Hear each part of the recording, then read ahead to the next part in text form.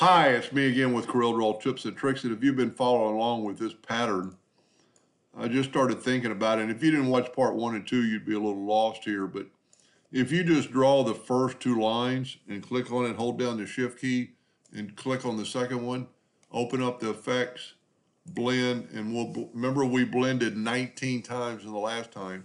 Well, we've already got 2, so we're going to just do 17. And without having to put those lines there, it put it that quick.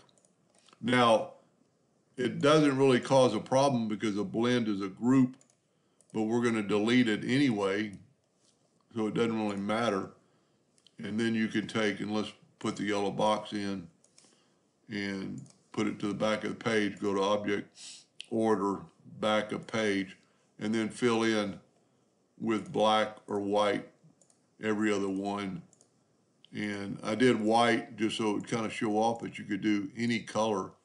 You know, you could make them blue, and it would give you a total different look. You know, if you were a printer and you were going to print this. And then if you notice, we can take our,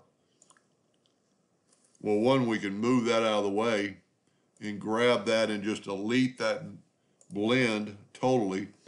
And then group this, Control G, while holding down the control button, Control D, and then mirror it. Let's just see. A lot of times the control will do that if you start moving it before. And remember in the last video, well, this one I must have just done it evenly because they're gonna, oh, there it is. It's an odd number. We'll go ahead and take the yellow away because we don't need it now. Control G and group it. You know, and this time we're going to use, just so you'll get another tool, we're going to go to Windows, Dockers, Transform and Transformation, and we're going to rotate it 120 degrees, and we need 2 copies. And it did that. I think the blue looks really good. So the blend can help you do things a little quicker also. Anyway, hope that helped a little bit. Thank you for watching.